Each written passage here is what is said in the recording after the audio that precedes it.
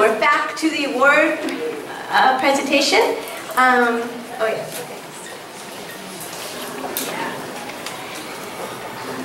I'm all centered. Yeah, I'm all good. Alan Hill. Alan was born in the southwest of England near the Welsh border. He has been living in Canada since 2005. Alan has been published in North America and in the UK. His second full collection of poetry was called The Broken Word, and that was published in 2013 by Silver Bow Publishing, and he's currently compiling his third collection of poetry, which we all are looking forward to. Please welcome distinguished poet Alan Hill.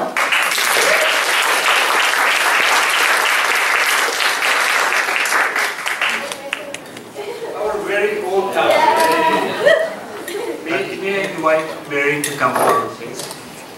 Thank you so much, Wynne, and feels like a family gathering to me these days. I've worked with Wynne for quite a few years now, and worked with many of you in the room, both in my job here at the City of Richmond and in my other life, my poetic life, I suppose.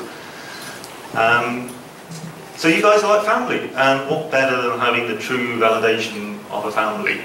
What more could anyone ask for? So I'm going to read one poem. I thought I'd give you guys a break and have lots of quite angsty poems. I'm sort of a 49-year-old teenager in some ways.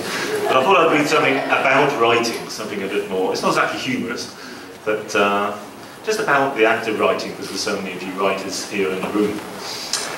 It's called Climbing the Language. I have spent a lifetime at it, starting from the last page I read backwards, cutting out the plot, simplifying characters, snipping out the speech, history and meaning, applying the heavy axe head of the here and now. Reaching the beginning, I unstitch a cloth, pull out pages one by one, clip them down to paragraphs, tear them into sentences, gouge out words and prune them back into the individual letters of it all.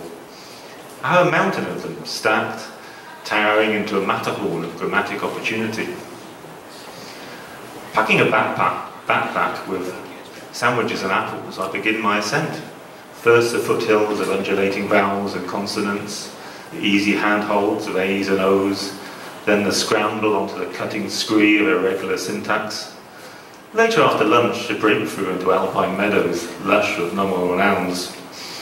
As night descends, there is this push towards the top, struggling to grip the cool and unfamiliar inflectional morphology of granite.